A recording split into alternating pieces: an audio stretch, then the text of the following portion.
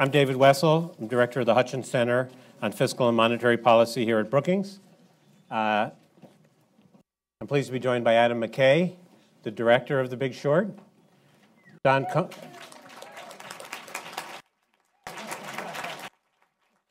We have made special arrangements, so everybody in this room has become a voter in the Oscars. I love it. I love it. You may notice that the median age of this crowd is about 20 years younger than the Oscars, and that might help. Don Cohn, who's a colleague of mine here at Brookings, and former vice chairman of the Federal Reserve, and is helping to keep the world safe as a member of the Financial Policy Committee of the Bank of England. Greg Ip, my longtime friend, who's the economic commentator at the Wall Street Journal, and author of a book called Foolproof about how just when you think things are safe is when you should start worrying.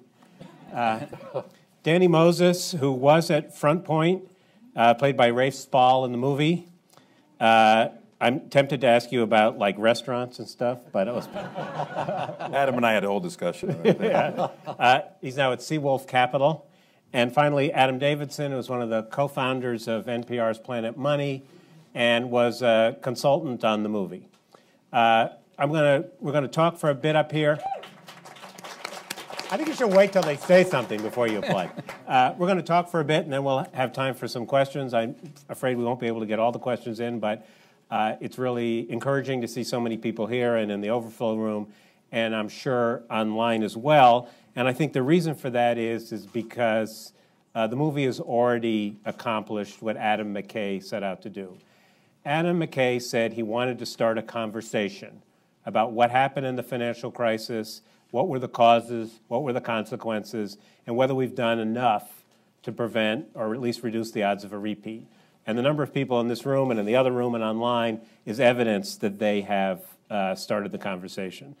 But I actually think the most remarkable thing is that someone could make a movie about CDS and CDO and mortgage-backed securities and traders and actually do two things of great consequence. One is to have the courage to say, we're going to step outside the movie, break the fourth wall, and I'm going to explain to you something. And Adam Davidson and I have spent, and Greg Ip as well, spent most of our careers trying to think of ways to explain things to people.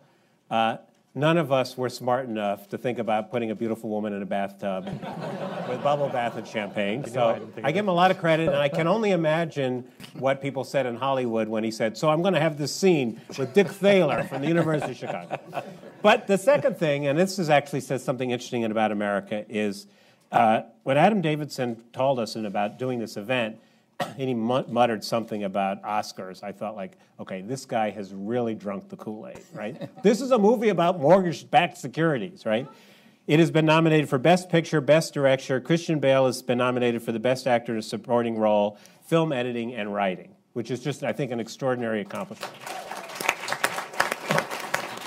So I'd like to start, Adam, by asking you, so what happens? You read Michael Lewis's book, and you said, this is the humorous, funny movie I've always died of making? Honestly, yeah, that was kind of it. It was, we had done a movie called The Other Guys with Mark Wahlberg and Will Ferrell that was sort of a riff on cop movies. And when we were writing the movie, we kept talking about what's the Jeopardy plot. And my co-writer, Chris Henchy, would say, like, well, maybe it's drug smugglers or maybe it's a kingpin. And I was like, I don't know, man. Like, this was right after the collapse. And I kept saying, we just lost $5 trillion, just disappeared. Like, it seems so quaint to do a movie with drug dealers in it. And I said, I think the villain has to be like some sort of creepy, hedge fund guy. No offense to hedge fund people here, but or creepy people. So, as opposed to charming and soulful hedge fund people. So I, at that point, started thinking about, could I make a laugh-out-loud comedy that was like an allegory for the collapse? And we have a crazy producer named Kevin Messick, who's an EP on this movie, who can get anyone on the phone. So within like 2 days, Paul Krugman was on the phone, and I was talking to him. And I was like, I want to do a comedy allegory of the collapse. And he's like, well, let's talk about it. And we had like an hour-and-a-half discussion, and we built this whole movie that, even though it was kind of laugh-driven, that was all about the collapse. And then in the end, I ended with these credits that talked about Ponzi schemes and the bailouts. And the movie came out, and it did really well, but everyone was baffled by the part of it that was about the collapse. When they saw the credits, they were like, where did that come from? And I realized that people, you know, they were busy laughing, so they weren't really thinking about the underlying meaning. But as a result of that, I got kind of hooked on this subject. I started reading a lot. I'd had some very close family members who had lost their homes, a lot of friends who had lost their jobs. We had to downsize our company, Funny or Die. So I started realizing— The name of the company is Funny or Die? It is really Funny or Die, yeah. It's a website that, I don't know who knows it, who doesn't, but it's a website. There we go. See, I'm the one who knows, not you. Look, I'm a budget nerd. I don't pretend to be something I'm not. Of course, of course. But so I just kept reading about this, and eventually when you're doing that, you come across The Big Short. So I picked it up one night at 9 o'clock, and I remember my wife was in bed, the girls were put to bed, and I was like, all right, I'm gonna read this. And I could not put it down. And I was like, this is crazy. This is a page turner that's about this financial esoterica, and then there's these amazing characters in the middle of it. And for the first time, I feel like I sort of understand what happened with the collapse. And I was hooked at that moment. I just like, this has to be a movie. And from then on, I just kept reading about it and doing. I tend to get obsessive, so my wife will tell you. So from that point on, just started reading everything and watching everything. And then finally, when it came to a point to make the movie, Adam Davidson came in, and he and I would sit in my office for like 6 hours a day. And I would just ask him questions, and we would argue. And I just kept sort of filtering what happened to like, the final goal was that I could tell my 10-year-old daughter what exactly happened with the collapse. For those who know Funny or Die, Pearl from The Landlord is my 10-year-old daughter. And so finally, in the very end, after many discussions and arguments, I told Pearl what happened, and she was like, yeah, I think I understand that. And that was it. Then I knew I was ready to— Pearl instead of Adam. Yeah. By the way, for sure. For sure. Yeah. So, Adam, what was it like being the bridge between a financial economic journalist and a bunch of Hollywood comedy writers? Yeah, well, it was, first of all, I want to say, for most of that time, Pearl would walk in the room and then run out as fast as possible. That's true. Yeah, showing her good sense. Yeah. For me, when I got— My brother works at Paramount, and that's how the relationship started about 2 years ago. He said, oh, this guy Adam McKay, and I said, oh, I love his movies. He wants to do the Big Short. He'd love to talk to you. And, you know, I probably had the same thought a lot of people would have, but when the very first time we talked, I realized, oh, this is just a very intelligent, curious guy who wants to understand things.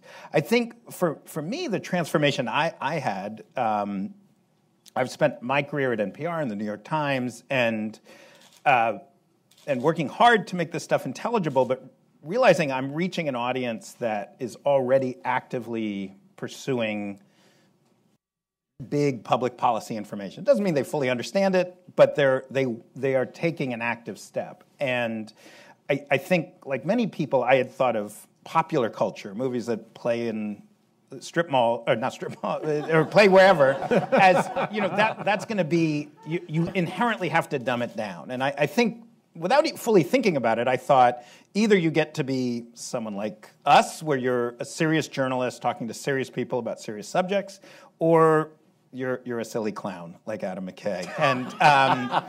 And what I learned from Adam, and from watching him make choice after choice after choice to keep the substance, to keep the real information there, while also making it funny and lively, and was that it actually is possible, that this choice I thought I had to make was a false choice. And I think throughout, I mean, the experience was just as perfect as imaginable. I mean, it was just a wonderful experience. But probably one of the great moments was we were test screening it just at a mall outside of Los Angeles, and they show it just to the people who come, and then at the end of it, they do a focus group with about 20 people and ask them to explain what a CDO is. And they explain what a CDO is. And these were people who didn't know what a stock or a bond really was. They couldn't tell you the difference.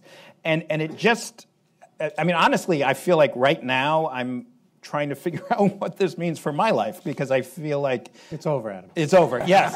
Or it's just beginning. This is the peak. Yeah. Because I think what he accomplished was this ability to take that deep substance and engage everybody. The movie's done very well outside of, coastal, highly educated cities. I do understand the Cambridge Kendall Square Theater is the single biggest dollars per screen, but it's done very well throughout the country. So I think everybody who's seen the movie agrees that it's engaging and clever. And we all, Anthony Bourdain or Dick Thaler, those scenes are just remarkable in that they actually explain something that I think novices, as Adam said. I think the big question is, we know in our society that movies have incredible power in creating a narrative. We know that there are many kids in America who all they'll ever know about Martin Luther King is Selma. And we know that we went through something devastating. We went through something that most people didn't anticipate. The shorts in the book and the movie are exceptions. And we know that there will be policy choices made, and sometimes policy choices are made by politicians who get their information more from movies than from Brookings white papers. So we have to worry about that. So I want to talk a little bit about, is this the right narrative? What does it get right? What is it complete and what isn't complete? But I want to start with you, Danny. I mean, you kind of live this thing. So when you see the movie or read the book, does it resemble anything that was going on in real life? Certainly. I think having worked with Michael Lewis on first his article in Vanity Fair in 2009 and then what turned out to be a book. So first he thought it would just be an article. And he says, wow, I actually think I can turn this into a book. And Michael Lewis was doing what Adam was doing. Michael was doing for a book what Adam was doing for a movie. How can I tell the audience and explain this information in a way that people will understand?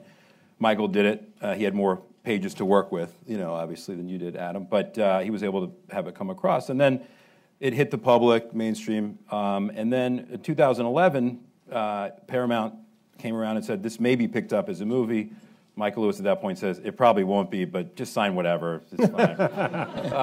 So I'm all right, sign your life rights away. That's a great idea. So that happened in 2011, and the project was pretty much dead. I never kept up with it. I wasn't really paying attention to it. And then a little over a year ago, or more than that now, Adam's group picked it up. D.D. Gardner, Brad Pitt's group picked it up, Plan B, and decided to make it into a movie. So I thought they did an incredible job. I actually thought watching the movie, you didn't really have to know what a CDO was to understand the tone that was being portrayed in the movie. You probably didn't think when you were watching the movie, I want to figure that out, I want to figure that out, because Adam was able to express, I think, the tone of what it was, what Wall Street was doing, what people were buying, that it was a bad product, that it was exploited, those type things. So in that sense, yes, the movie did a great job explaining it, but I think the way that they explained it took the pressure off of actually having to define those things in the way, whether it was fourth wall or whether it was just applying it to what was going on in the world, people losing their homes, Wall Street people not going to jail, things like that. So in that sense, it captured the element in time, I think, for what Did you really go around in Florida knocking on doors to see if people were there? Well, we went to Florida. And Adam, am I allowed to critique the Yes, movie? of course Because you are. it's a nonfiction.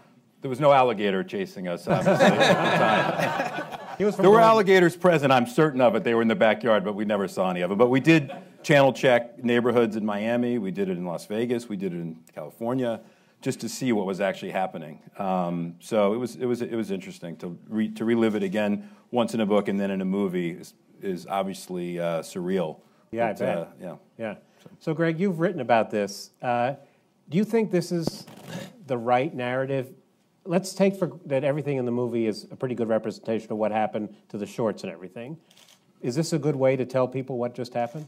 Hard for me to answer that because it's like asking, well, would a movie about the assassination of Archduke Franz Ferdinand be the right way to tell the story of the First World War? I mean, that is a great big octopus of an event whose roots go back decades. And when you have something as colossal and large and destructive as the global financial crisis, I don't think you could come up with a single story and make a movie about it that does the entire thing justice. What I love about the movie is what you said at the beginning, is that it takes the hardest part of the story to tell, which is the abstruseness of the finance, and breaks it down into easy pieces. Even for us who cover this stuff for a living, this stuff is hard. And like everybody in my direct family, their eyes glaze over and they fall asleep or they change the subject whenever I try to talk about what I do for a living. So if I can get them to see this movie, maybe they'll actually stay awake long enough for me to tell them what I did that day. So I think that's a real thing. But where my interpretation differs from Adam's is that like he has a very moralistic kind of undertone to the movie, and it comes out very strongly in the coda at the end. And I think that that's kind of simplistic because greed and bad incentives and criminality are evergreens. They did not suddenly erupt, and we didn't have 5 times more of it in the 2000s than in other decades. The question has to be, how did those ever-present features of humanity somehow also catalyze into a crisis that's damaging? And for that, you have to turn it to the broader forces, which really don't get talked much about in the movie. You know, why were interest rates so low? Why was this giant pool of money, the name of this fabulous research series that Adam headed up? Like all these financial, like we talked about all these derivatives, the people who were designing these derivatives thought they were fixing flaws in the system that made it unsafe. And in fact, they were actually doing the opposite. A lot of the people who were closest to the mortgage market lost the most money. I mean, Dick Fuld lost his company, you know, like Angelo Mozilla lost his company. All the heads of all those companies who were on the wrong side of the shorts lost their jobs. Some of them lost their companies. They were drinking the Kool-Aid. So when the question comes down to was it criminality or was it stupidity, I guess, Adam, you probably are more on the criminality side. I'm probably more on the stupidity side. But even we sort of leave it as an open question. I mean, there's a fine line between both. One of the themes of the movie is what's the difference between criminality and stupidity and pride. So, but anyway, continue. Yeah. So, but the more I thought about it afterwards, the more I also began to realize that even if you're like me and you tend to think of these sort of like global forces going on, those forces actualize themselves through human beings. Okay, we've just seen it in the panic in the markets for the last few weeks. Smart people like us and Olivier Blanchard are going around scratching their heads trying to figure out why the markets are panicking. Because the markets act through human beings with their belief systems and their incentive systems. And we need stories like The Big Short to remind us of the human beings who are actualizing these forces I'm just talking about. There are reasons that we cannot explain using economics why sometimes housing bubbles inflate and deflate and don't cause a crisis, and sometimes they do. And so that's why I'm glad we have this movie. Don, does it resemble anything that you saw from the inside? Yes, I certainly had some bad flashbacks there, particularly Bear Stearns was going down. I think if I could expand a little bit on Greg's points, to me the Kool-Aid was partly, importantly, about 20 years of prosperity with very few recessions, 25 years of prosperity, something economists call the Great Moderation. Business cycles hadn't been abolished, but they were much narrower. Economies recovered. They didn't happen very often. House prices always went up. So I think there was a huge amount of complacency in the system. In the point is raised in the movie and certainly in the book, who was on the other side of these trades? Why weren't they more careful about what they were doing? Why weren't they digging in? And I think they thought because, nothing bad can really happen, or if it's going to happen, it'll be kind of small, because last 25 years, that's all that's really happened. I think a second point to make in terms of how it got amplified and magnified is the tremendous complexity of the interactions within the financial sector. So people often contrast the dot-com bust and the housing bust. And in both cases, I think the loss of wealth wasn't that different. But one resulted in a very shallow recession, and one resulted in a horrible Great Recession with lots of huge unemployment, 10%, et cetera. And I think part of the problem was the financial institution. It wasn't just that some people made money and some people lost money. That went through the financial institutions that are at the heart of our market economy. The CDOs and CDSs were so opaque, no one knew where the losses were coming to rest. And so everyone fled. So what happened in the fall of 2008 was a huge run on banks, on money market funds, on everything. And that's what really amplified the shock coming from the housing market, was the collapse of the financial system. And that's what I didn't see coming. I mean, I thought in the middle of 2005, the Federal Reserve, we had a briefing, and it said houses are 20% overvalued. But unfortunately, the other part of the briefing was, yeah, when they collapse, there'll be some problems, and it's a bad thing. But no one foresaw the kind of collapse of the financial system that made it so awful. Adam, let me ask you a little bit about the ending. So it must be hard to figure out how to end a movie like this. Sure. And the viewer is left with the impression that we didn't do anything. And I'm sure you've heard, even today, given that you're in Washington, that people who actually think we did stuff, maybe not enough, wonder why did you leave it that way? Have you had second thoughts? No second thoughts. But I think we talked about the idea that, I think at this point there's no question the banks have continued to grow. I would say they are still too big to fail. I would say you look at the ratings agencies, no real, beyond paying some fines, nothing really happened to them.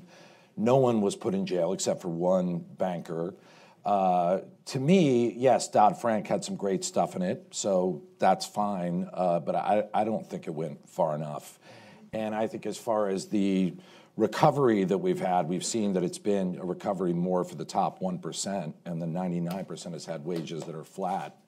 But just back to what these gentlemen were talking about real quickly, which I think is important, I think there's definitely some very large macro forces in play that contributed to the collapse, but I think it can't be downplayed the hunger that these banks had once they created these esoteric securities that they were selling, these products. Once they started making money off these MBSs, you saw banking, as far as a portion of GDP in the 70s, go from 6% to, at the peak of this bubble, 24%. So there was a massive hunger going on in banking for these mortgages to fill out these products. And I think to say that that's just a byproduct of, a bubble or certain larger macro forces isn't exactly correct. I think there was clearly a fine line between stupidity, blindness, and fraud that was in action. And everyone was getting paid at every level of this. So anyway, just to answer that, yeah. Adam, what did you think of the ending?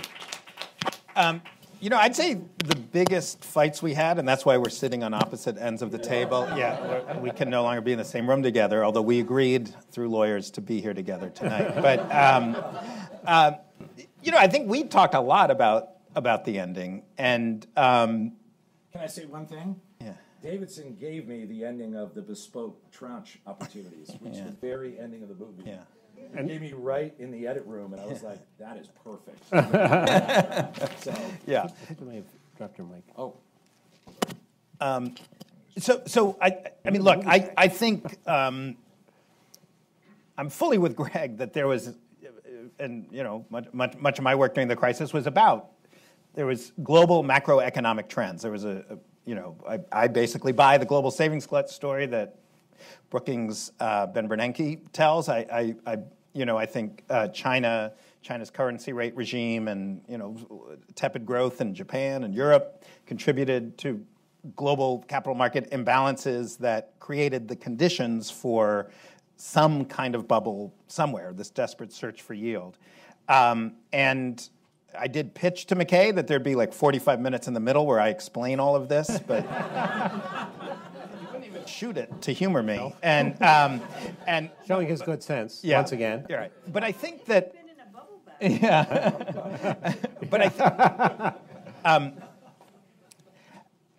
I think that particularly for an American audience, but I think for a global audience, one of the major lessons I learned in this crisis, and it really happened when I truly learned what a CDO is and understood this product and learned that this product cannot, and I don't want to go into too much of it, but a CDO is, there's basically there's a mortgage. We just saw the movie. They don't need they saw the movie. Okay, good. And they did it better than you were going to do. Yeah, I helped write that. But so this CDO cannot exist in an environment where there is aggressive regulation. It can't exist when there's what I, before the crisis, believed in, a truly self-correcting market. And the CDO, to me, learning what the CDO is and learning that this thing passed through all the checks that I truly believed in, that I believed in, proved to me that the grown-ups weren't as all-knowing, weren't as solid as I expected. All right, but Danny, do you think that everything is the same as it was 5 years ago, or have we made some improvements? Oh, it's very different. Pendulum has swung from one side to the other, and I think we'll find a nice medium, but I think all the things that have happened from a regulatory perspective are positive to make a sound system, and the Dodd-Frank and Volcker rules are very good. The TARP and the TALF programs ended up working very well.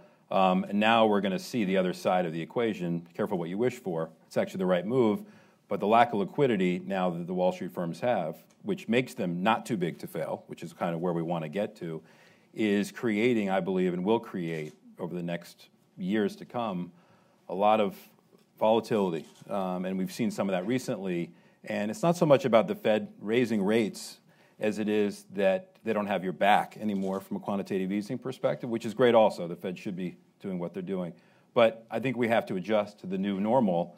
And as Adam's alluding to and Greg mentioned, I do think that Wall Street's incentives, if they find a product they love, whether it's tulips back in the 1800s, whether it's internet stocks, whatever it is, when they see it making money, they'll make as much money as they can for a period of time. And to Adam's point, the system's now changed where that's not possible, but the lack of liquidity, again, which is a good thing, is going to bring a lot of... But the most poignant, for me, the most poignant scene in the movie is when you, I don't know if this actually happened, knock on the door of a guy who is renting a house, paying his mortgage, paying his rent, landlord isn't paying the thing, and then you see him living in the car. I mean, that, I don't really care that somebody lost money because they were in the Bear Stearns hedge fund, but I care about that guy. And there are things we have done, the Consumer Financial Protection Bureau most notably, to make that less likely to happen. And you wouldn't know that at the end of the movie. I'm not saying that you can put everything in a movie, but you leave the tone that nothing has actually been done. Well, I would say the big elephant in the room is that our government is still completely captured by the banks. And I think, let's not pretend. I mean, what's happened with finance, campaign finance reform is ridiculous. I in no way trust our government with the amount of money the banks are funneling into our Congress to buy, to overturn, to water down. You need a strong regulatory arm to balance out a market. I mean, people forget the free hand of the market quote is preceded by a chapter on mercantilism and the rules that create a free market. We don't have that right now. Our government cannot be trusted to make those changes happen, to be a sounding board. And yes, Dodd-Frank was great, but let's not forget right now, every one of those provisions is being fought actively. There's a large number of people that want to repeal it completely. So I just don't have that faith in the end, and I think our ending was pitch perfect. I think people need to know there's a serious problem still going on. Yeah. Greg, did you want to weigh in? Well, the bankers certainly don't feel they got off that easy. They've been fighting tooth and nail all these rules that have come out from the higher capital requirements to the existence of the profitability is the reason to fight it. They might as well fight it. And they're a lot less profitable now if you actually look at their return on equity and so on. But if we were making a movie about the collapse of the NASDAQ bubble, the discussion we'd be having was Sarbanes-Oxley good enough? Now, almost nobody remembers Sarbanes-Oxley, but actually in the mid-2000s, when our regulators should have been looking at abuses in the mortgage market, they were obsessed with corporate governance fraud because that was what the last cycle was about. And so when I think about the present, I'm not really worried about CDOs any longer. They all blew up, they're gone. There are no I'm not either, by the way. mortgages being written any longer. After the 87 stock market crash, portfolio insurance disappeared. But those same incentives of greed, of what you were saying, that when Wall Street sees something, they kill it with too much capital, is going on. We were talking about this last night, Danny. Like, if you look at the price of oil for 4 years was rock solid at around $100, and everybody said Saudi Arabia will never ever let the price go below $90. And so all the banks who could no longer make money in real estate, they poured money into energy. And Danny, I know, sees some opportunities to profit We're not from an that energy fund, foolishness. unfortunately. Now, I believe, and that bubble is now actually in the process of deflating. Now, I believe that actual deflation of that bubble is causing a lot of pain right now in places like North Dakota and Houston, but I also believe it will be far less traumatic than the collapse of the housing bubble was, because you don't have the same confluence of so many things. And because some of the regulations and the natural pullback from risk that occurs after an event like that has prevented the same buildup of risk that made. So Don, let me get to Don. So Don, what do you think, where have we done some good stuff, and where do you think are the biggest gaps? So I think we've done a lot of good stuff in the banking system. I agree with Adam that pulling back from it would be a problem, a mistake, and I worry about the people who say they want to repeal Dodd-Frank. I think it's kind of ambiguous. You have the far left and the far right who both hate the big banks. So how all that's going to work out, I don't know. But I think we've gotten to a much better, safer place. I agree with Danny's comments on this. But I also think it's important from a regulatory perspective to recognize that the incentives are there to go overboard, and you need the regulations and the regulations in place to prevent abuses and the capital in place to absorb the losses in the financial system if bad things happen.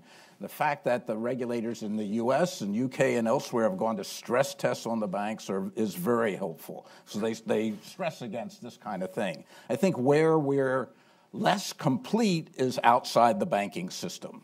So as the banks get more regulated, finance migrates to other places. The regulators are perfectly aware of this, and they're looking at it.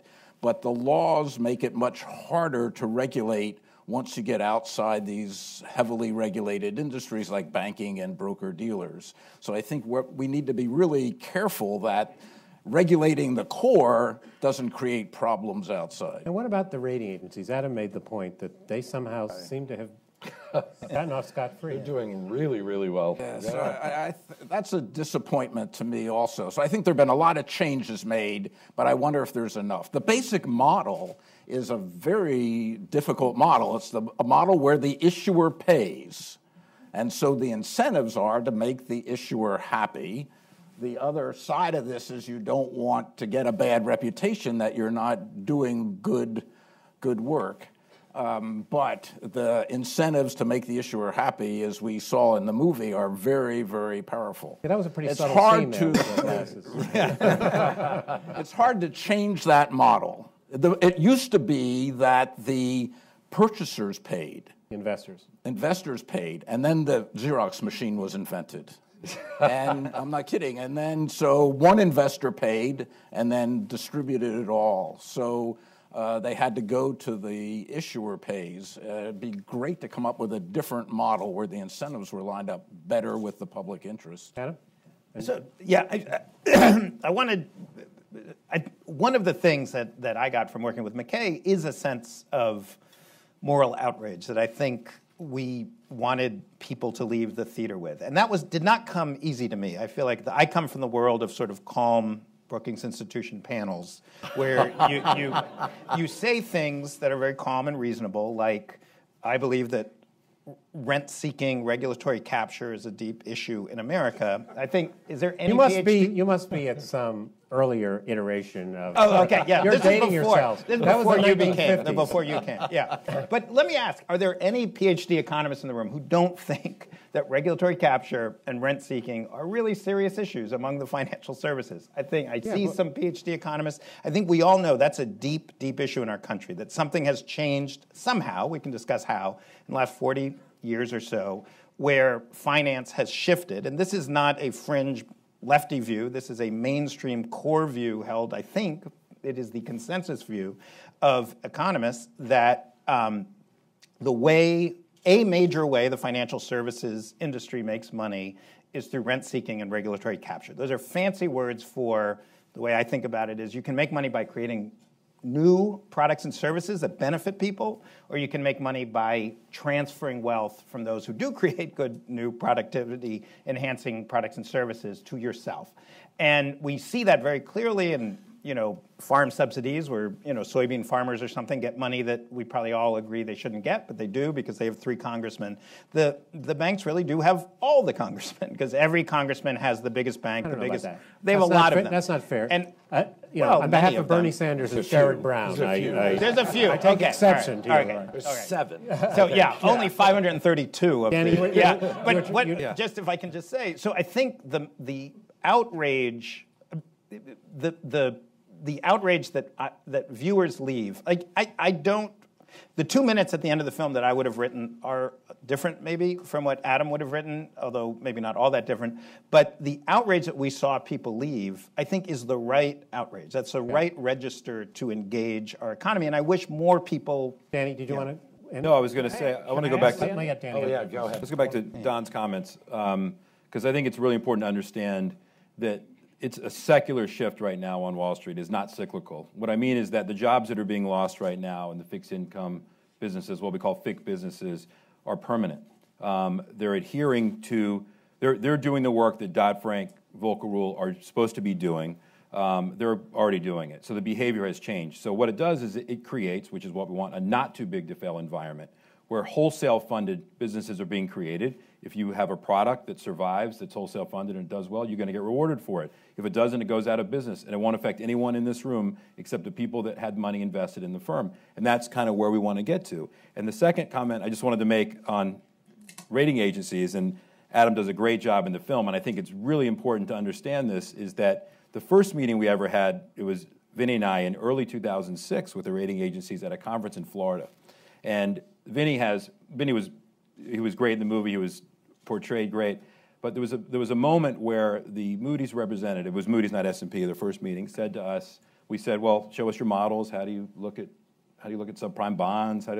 And so they showed us what bonds look like when the market's up 5% housing, when it's up 10, when it's up 15. And at that point, it had been going up every year. We're like, well, where's your flat model for flat home prices? Well, we don't have that. Wow. And where's your down model? Well, that doesn't exist. And it was at that moment that we said to ourselves, okay, and Vinny had a tell. Vinny had a great tell. I didn't come out with the movie, but Vinny would do the fist to the cheek, and then I knew we had something. So those were the kind of things that were going on behind the scenes, that actually were happening. And this was a conference where it was all fixed income investors. And so anyway, so I want to just comment on those. On those Adam, you want? Well, I was just curious, Danny, because you're obviously still active and working. What do you think of the SEC? Is that something that scares you? Is that something you're aware of? I can't comment on the other. We're aware. Thank you, everyone. Sorry, everybody. Yeah, thanks for coming. Enjoy the deal. Yeah. No. Can I make a point here, though? Because we heard this over and over again. By the way, when we would talk to people working in the industry, they would literally laugh about the SEC. And they weren't sophisticated. I don't think. I just want to say, I'm not going to go after the SEC. I'll actually defend them. You did not. You said but I said there's only so much that I actually believe that at the end of the day, Greg goes, I don't think the banks realized what they had created, what had happened. I'm not giving them a free pass. I'm just saying it got so big so quickly and it was in so many different places that I don't think there was a way to actually sum up how much synthetic gambling was going on in the markets. Because if you create a sell, you create a buy. You did it in the blackjack table, obviously, in the movie. But that's really, you don't know how many people are lined up behind the blackjack table. And I really don't think they had a grip. And I think when the government went to kind of look to rescue or the first iteration of providing some type of aid to these banks, and Don was probably involved in those discussions, I don't think anyone really realized how big the problem was. And I think it kept evolving and evolving. To think that all of a sudden Morgan Stanley and Goldman Sachs are at risk because there could be a run on the bank. So I'm not defending that situation at all. I'm just saying I think it got so big that it was uncharted territory for everybody. Greg, so. you want? Well, I was going to also add, well, first of all, one of the most interesting characters in The Big Short, he's touched on in the movie, but he's written about more in the book, is Howie Hubler, who's a bond trader for Morgan Stanley. And he actually, like Greg Lippman, realizes that there's a big short to be had here. And he starts shorting the lower-rated tranches of the mortgage-backed securities. But it's very expensive to do that because it's basically buying an insurance premium, and every month you're paying out this great big premium. So he needs to find a way to defray the cost. So he sells some insurance on the AAA-rated portions because even though he correctly ascertains that this lower-rated stuff is going to go to heck, he incorrectly believes, buys a Kool-Aid, that the AAA stuff will not. So this kind of reconciles why some people could correctly guess that things had gotten out of hand and yet still drive their company into the ground, because they had outsourced the due diligence to the rating agencies, who had built their assumptions on models built on periods of time that had never seen a home price decline, because one never had happened in their working knowledge. So I'm often stunned when I work in this business how the people I meet, I presume a lot of knowledge and due diligence on their part, and sometimes it's not there. It's a funny thing that Goldman Sachs gets a lot of bad rap, but they were on the short side through all this thing. And if you take a look in 2008, there's a list that Bloomberg did of how much money all these guys had lost. UBS, AIG, Morgan Stanley. It's billions and billions and billions. You go through the entire top 20, Goldman Sachs isn't there. And it's not because Goldman Sachs is altruistic and honest and they're good guys and so on. No, it's because they did their own due diligence and they didn't drink the Kool-Aid, right? Too many other people were drinking. They played a little bit both sides, abacus. But I want to get to Adam's moral outrage point, because I don't actually agree, Adam, that I think that newspapers like moral outrage. I remember, I'm so old, I was covering the Treasury when there was the Salomon Brothers scandal on the Treasury thing, and I remember Al Hunt. I was trying to explain it to Al Hunt, and I didn't have the advantage that Adam had.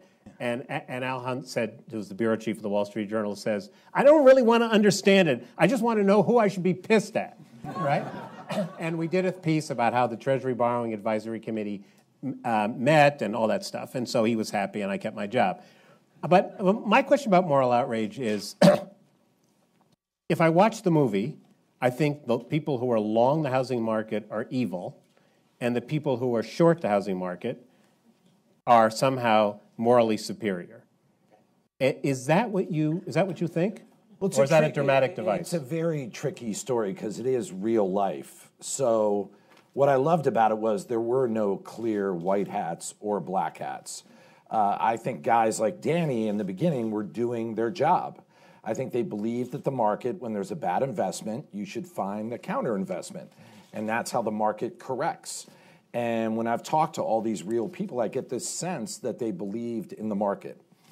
And then there's a moment where they realize the market has been corrupted on numerous levels. And I sense this deflation, especially from Jamie and Charlie. They almost, to this day, are so angry. And it was like they were told there was no Santa Claus when they were 6. And they're so hurt by it.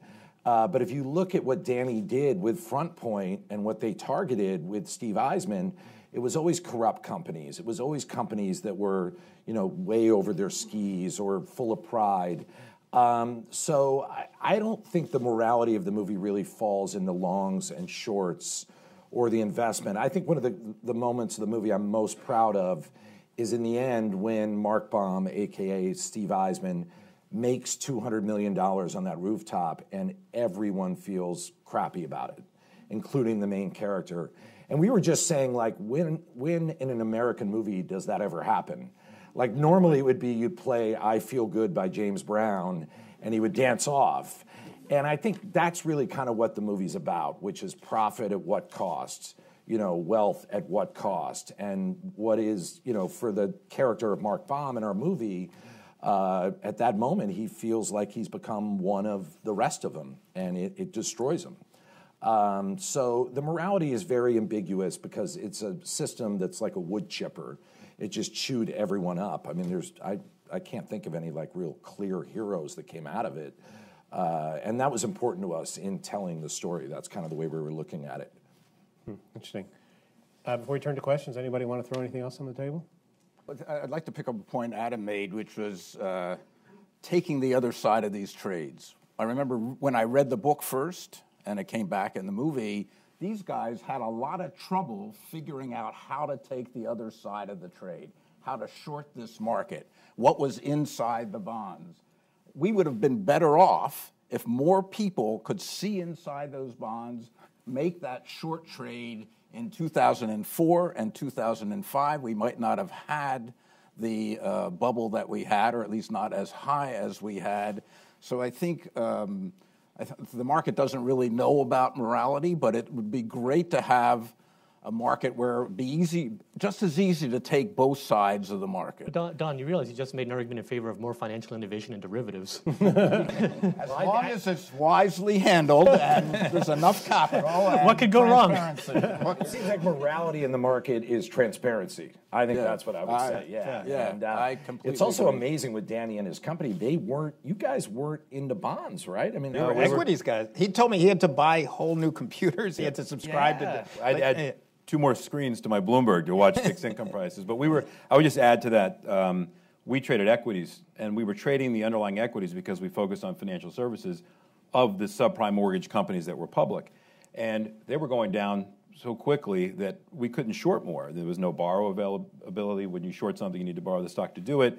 They were paying these massive dividends, whether how long they were going to do that or not. So the cost to short the underlying equity of these companies was bad. So we asked the next question, where are the bonds that are on their balance sheet? Where else can we get access to those? And it was that simple. And what was weird is that the equities were dropping. If you remember, there was a long period of time, and Adam gets that across in the movie, where the equities of these companies were getting hit, but the bonds, not the corporate bonds of the company, but the bonds that they actually created, were holding up. And so for us, it was an opportunity cost. It was, we can pay 2 to 3% and short these bonds at par, and our risk is literally 2 to 3%, unless you think the bonds are going to go much higher than par, or short a stock that you're paying basically 30 to 40% per year to keep it short on. So ours happened to be an economic decision, and then we kind of got a little bit more confidence, it went on, and Adam kind of realized in that you could not have portrayed the Steve Eisman, Wing Chao dinner any better than you did. It's exactly what happened.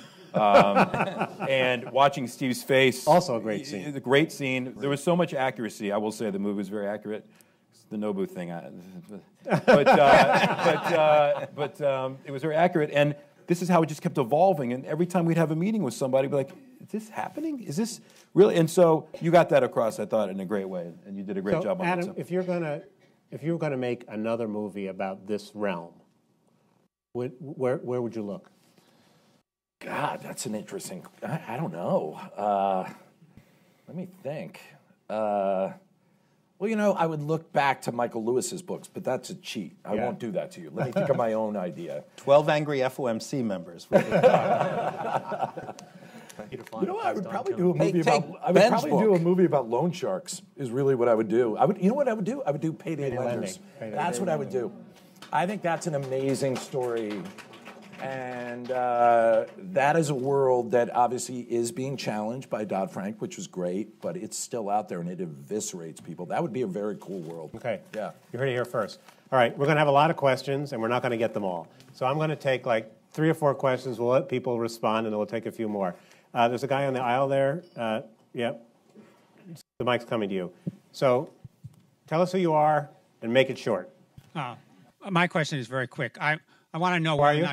Oh, my name is Mike Golash, Amalgamated Transit Union. I want to know if the question is whether or not the problems you saw that arise as a result of the financial crisis were deeply rooted in the whole system of capitalism, where accumulation of wealth constantly requires more and more investment. But on the other hand, people don't have enough money to buy the stuff. So you need financial, instruments, credit, et cetera, and that leads to constant bubbles, whether it's housing, cars, schools, whatever it is, and there's sort of that inherent contradiction, which you didn't really address in your movie. Okay, thanks. Well, I'm going to get a couple. Sure. There's a woman here. Can you bring them? So is there in the black? Can you stand up and then pass the mic behind you? My name is Eliana Sacker. I wonder why the media that covers the finances didn't disclose the financial shenanigans at the time, didn't see the oil going down from 100 to 27, and doesn't report it to the public. Thank you. Okay, and why don't you pass the mic behind you there, the gentleman with the blue scarf? The image of the banker used to be of this patriarchal, trusted figure like Walter Cronkite with a beard, but now it seems that it's more like Gordon Gekko and Wall Street, and I wonder how healthy that is to have the kind of Ivan Besky face on capitalism between skepticism and trust on the other hand. Where do you? Okay, why don't we take one more? There's a gentleman on the aisle there, Mike. Alejandro Becerra. Thank you so much for making the film. I love the way you ended. You said that immigrants and poor people would be blamed. They continue to be so, except that now that we know that these loans were made to everybody who could chew gum and could be lured into these loans. And in fact, immigrants were targeted for good and bad reasons. The good reasons is that they were often good credit risk. They had good credit records, even though they had thin files. And in fact, immigrants have fared better than native-born Americans in keeping their homes. Could you say something about that? Thanks. All right. Let's see.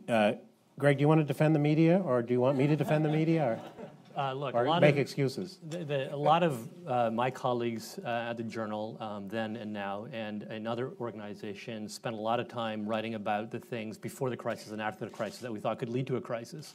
There was no mystery about the fact that housing was a bubble. We're acting very bubbly, that there's a lot of shoddy underwriting going on. We wrote a lot of stories about that. A colleague of mine, Greg Zuckerman, in the December of 2005, wrote about John Paulson shorting mortgage-backed securities. I wrote a number of stories about how a housing bubble could collapse and have another things. I never understood the esoterica, which is a centerpiece of your movie. And I think this is another reason why I appreciate the movie, which is that I think that at a certain level I was, if not in, it was not so much that I was intimidated, it was that I was exhausted. I mean, is that you get this jargon thrown at you all the time, and these people sound like they know what you're talking about, and there's nobody who's not captured by the system who can tell you exactly how it works, because everybody who understands how it works has drunk the Kool-Aid and is part of the system. So I don't know, Adam, if you want to speak to this as well, though. It's just, and the other thing is that there's so many things coming at you all the time. I remember I spent all the time at the height of the bubble writing a big feature article about how the leveraged buyout boom was going to bring us all down. There's this famous comment by Chuck Prince, you got to keep dancing. As long as music plays, you got to keep dancing. He was talking about leveraged buyouts. And I was wrong. LBOs didn't cause the crisis. Right. So I would say that the press failed because if we had done a better job, people would have heard the Paul Revere cry. Some of us tried, a lot of us fell short, and none of us had offices at the Wall Street Journal like the ones that are in the movie. Yeah. Can I just make one comment on that? Yeah. I just want to make one comment that in the book, we turned off CNBC. If anyone read the book, you realize we turned it off because it was too much. And I'm sure Greg and David both wrote pieces, and there were people that worked with them that also wrote pieces. It's easy to say that now, but from a behavioral finance perspective, no one wanted to hear that the housing market was going to crash. You're going to go to a party and talk about that. You'll be drinking alone in a corner. So I think it's easy to look back now and say, oh, but you were a man on an island, or you were a person on an island if you were making that call. And so it wasn't. So I just wanted to add that it's easy to look back. Just one thing, and once again, I think it kind of points to the theme I keep hitting, which is, our press now tends to be owned by about 5 different companies. And I think we've lost, to some degree, that independent press, which I do think has an influence on the way these newspapers, these networks, where they look. It's just narrowed the focus quite a bit. I don't think it's healthy for journalism. That's not entirely true, of course. There's the internet. There are a lot of independent sources out there that are doing great work. But I think overall that corporate ownership and that very narrow sort of field of view has hurt the ability of our press to do its job, which gets back to our government being owned by these institutions. Don, I think the questioner about the role of the banker in the U.S. So I don't think it's quite right that the banker was always seen as admirable patriarch. J.P. Morgan and his ilk were the great malefactors of wealth, got plenty of grief. But we have gone to a stage where working on Wall Street, unless you're Danny Moses and a friend of ours, is seen like something wrong with you. Do you think we've gone too far in demonizing finance as part of the trying to bring it under control? I think things got way out of balance, and all the brightest graduates from the best schools were going into finance because it was seen as an instant wealth generator, or nearly instant. You had to work very hard, but you made a lot of money. There's a big payoff for it. That pendulum had to swing back for the health of the society, and I think it swung back. And I don't actually sense that bankers are more demonized than they deserve to be demonized. There are good ones and there are bad ones. There are ones that serve their community well and there are ones that don't. I think, as a regulator, it's our job to put in place the capital regulations to constrain the behavior of the ones that aren't doing a good Right. job. A little more contrition would have gone a long way, I think. Right. Let's take a few more. Let's see, I'm going to do this side. There's a gentleman there, and then there's a woman with a scarf. Mike's coming. Tell us who you are and make it short. Neil Rowland, MLX News. And David, great panel. Next time, invite Brad Pitt, please. We did invite Brad Pitt. And Adam Davidson said the reason to invite Brad Pitt was because Brad Pitt knew a surprising amount about the financial system. He does. And I told Adam the contingent here who wanted Brad Pitt was not interested in his financial acumen. Donald Cohen, you advised Fed Chairman Greenspan and Bernanke. The unbundling of these of the MBSs that was done admirably by the shorts. Should any regulators have been doing that, or was it correct to cede it to the credit rating agencies that failed to do so? Okay, thank you. Let me get a couple. A woman here, and then there's a gentleman sitting next to you, and then the woman behind. Hello, my name is Natalia. I think we all agree that this film has done a great job explaining a complicated problem in a way that was very accessible to the public. And so my challenge is, how do we now explain nuanced solutions to the public in an equal way so that it doesn't just become, well, we should put everybody in jail and never have any more bailouts? Thank you. Why don't you give the mic to the gentleman next to you, and then there's a woman behind you. Yeah, stand up so they can see you. Name's Michael. I had the pleasure of being on the other side of the desk with you folks. I spent 15 years on Wall Street. I left in disgust. It didn't sit with me very well in 2009, but I was on a structured derivative desk. We were creating bespoke synthetic CDS. We did that. And I think when I read the book, it was fascinating because it validated what I had thought had gone on. The movie as well, but I'm still digesting it. I just saw it. But some of the things that, so the question going forward is, what do we do now, right, in my opinion? Mm-hmm. And some of the things that I think are really important were missed. And those require us to look back at ourselves as a culture, which doesn't make for a good movie. And two quick things. You hit on it, and then you hit on it as well from the Wall Street Journal. One of them is our desire to buy cheap goods from China. And sitting on the desk, creating those bespoke ABS, CDX, we were selling those to Chinese companies so they could, or their foreign central reserves, so they could prop up or prop down their dollar. They can manage that to give us cheap goods. That was our fault. We did that. We bought those cheap goods. And the other thing was home ownership. Like, we had this dream that home ownership is some right or privilege, and the folks on Wall Street, we didn't sell anything that people weren't willing to buy. You know, they didn't create this wealth and put it in their pocket. Like someone had mentioned, there was always someone on the other side of the trade. You know, so. I left Wall Street because I didn't like it, right? It doesn't fit for me. But I think it's wrong to paint the broad brush as they're all evil people. They're not. They're worse than bad actors. Thank you. There's a woman, pass it back. Thank you. Hello, I'm Lisa Rice with the National Fair Housing Alliance. And my question is for you. For me? No, Mr. McKay. Oh, phew. Thank you. Next question for you. But one of the themes in your movie is, this sort of concept that it was these few people who were insiders on Wall Street, who saw the crisis coming. And obviously there were many, many more people who saw the crisis coming, lots of civil rights organizations, lots of consumer protection agencies who have been working years before the crisis to stop a lot of the practices that were contributing to the bubble and ultimately caused the foreclosure crisis. And I'm just wondering, A, if you were aware of those organizations and of those efforts, and B, if you were aware, why you didn't include, that element in the movie and what your thoughts were there. You want to take that one first? Well, it's really simple. Yes, I was aware of those efforts, but it's just really, we have 2 hours. So we really focused on these individuals, and what I like.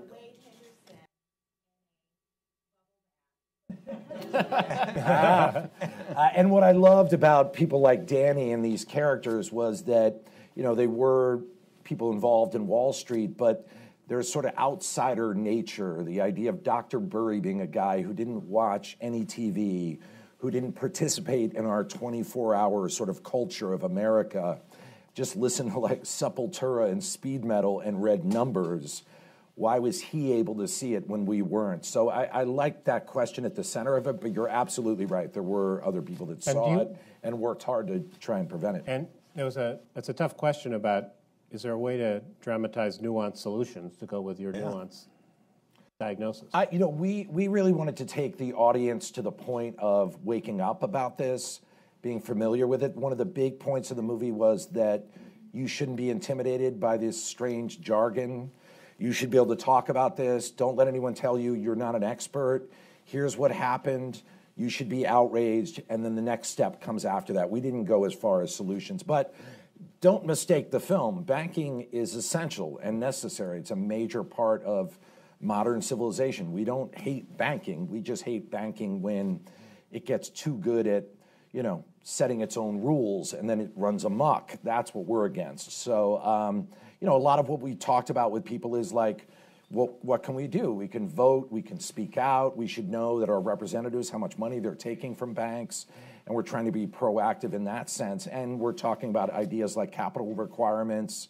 We've already have some ideas about how to get these ideas across to more mainstream audiences. So the next part is the solution. We just felt like the story had kind of gone dormant, and the idea of this movie was to wake it up. Don, why didn't the authorities see what the shorts saw? Well, I think we did, as I said, I think we did see that there was a bubble. What we didn't see was the weaknesses in the financial system. And in particular, this is partly an answer to the CDO, CDS thing. So maybe we didn't understand those as well as we should have. But I think one of the things we did not understand was we thought the risk was dispersed through the financial system. And that, yes, the house prices could fall and people would lose money, and that was too bad. But that ended up being very concentrated in a few institutions. And this question that constantly is raised in the movie and in the book, who was on the other side? A lot of it was AIG, who had to come in for a bailout, several monoline insurance companies, and several large institutions. And I think we thought that things were better spread around, and we didn't understand these very opaque instruments and their opaque interconnections and how everything came back to rest. There was a small nuance that happened in the early 90s. There was a GSE bill that was passed in 1992, I believe. Government-sponsored enterprises. Correct, sorry, Fannie and Freddie. And it was about housing affordability and people should own homes, and it was a very pro-housing bill, which is great. Except to your mortgage-backed security question, it changed, this is a little technical, but it changed the risk weighting of mortgage-backed securities on banks' balance sheets. And so what I'm saying is... Conformed to Basel, right? Well, no, the Basel This is came pre-Basel. This is pre-Basel. So this is 1992. So you could have mortgages on your balance sheet and you would not be required to keep as much capital against those mortgages as you would prior to that bill. So that, I think, helped not contribute to the crisis or what would have happened, but measuring the risk at the banks in those levels became a little bit different. It became a little bit harder at that point. And then I just, as banks were in 2006 and 2007, given their quarterly earnings and their level 3 assets, level 1, level 2, level 3, which is somewhat subjective, they had hedges on that they thought were hedges against these level 3. So is what the FDIC would look at or the OCC would look at. They say, okay, well, we take their word for it. It looks okay. It looks like it's balanced. And it wasn't stress tested, I guess, at the time enough. So I would just explain that one question you asked before. I think it was right. I think that another way of saying what you said is that there were people, as the questioner said, who saw consumers being ripped off. They didn't get a very friendly airing from Alan Greenspan's Federal Reserve, but Ned Gramlich, who was a governor of the Federal Reserve, was concerned about this not because he thought it was going to bring down the entire financial system, but they saw that there were some consumers who were not being protected. I think the surprise was what Danny suggested, that it was there was such a house of cards built on this assumption that housing prices would fall that would cause the worst recession in most of our lifetimes. The financial crisis that Ben Bernanke describes as worse than the Great Depression itself, that really was an extraordinary failure of imagination that we did. Can I quickly touch on the question that she had about, like, how do we explain the solutions that are sometimes nuanced? I don't think the regulations we describe are actually that complicated. The reason that they're controversial is because there are genuine disagreements on whether they actually, on net, actually do any good. And I'll just bring up a couple of examples. One thing almost everybody agrees, I certainly agree, is we should have more capital. You know, banks are less likely to fail with more capital. Well, one of the unintended consequences of that is the FDIC now requires new banks to have a lot more capital than they used to. As a consequence, we have had no new banks except one created in the last 5 years. So one reason our too big to fail problem is getting worse is because no new banks are being created. This is a form of regulatory capture. Big banks love the fact that it's very difficult to start a new bank now. Now, you've talked about how big a problem it is in the bond markets now. The lack of liquidity is terrible. One of the important reasons is because Dodd-Frank and the Basel rules said, hey, we learned that we need to have banks hold more capital for their bond trading books. We are basically, the taxpayers, subsidizing your hedge fund's ability to access liquidity at these banks. That has to stop. That's why you can't get the liquidity you used to. So you're obviously on the cost side of the cost-benefit test of making banks hold more capital. So if breaking up the big banks sounds like an easy solution, try and figure out why the Democratic Party is tearing itself apart over this same question, because there are strong arguments on both sides. And can I just mention that one bank, I happen to be friends with the guy who started it. He's an Amish bishop, and it's a bank that serves the Amish community in Birmingham, Pennsylvania. I just want to mention that. So I think that, I'm afraid we're going to have to end it here because Adam and Adam have another engagement. I want to end where I began, that there is no question that Adam McKay has started a conversation. I mean, it's 7:40 on an 8, and I personally don't want Adam McKay and Hollywood to come up with nuanced solutions, but I think that it's really important that without a conversation and without dramatizing people getting hurt and bad guys and good guys, we'll never get to the point of having nuanced solutions. So thank you all for coming, and thank you to all of you for listening.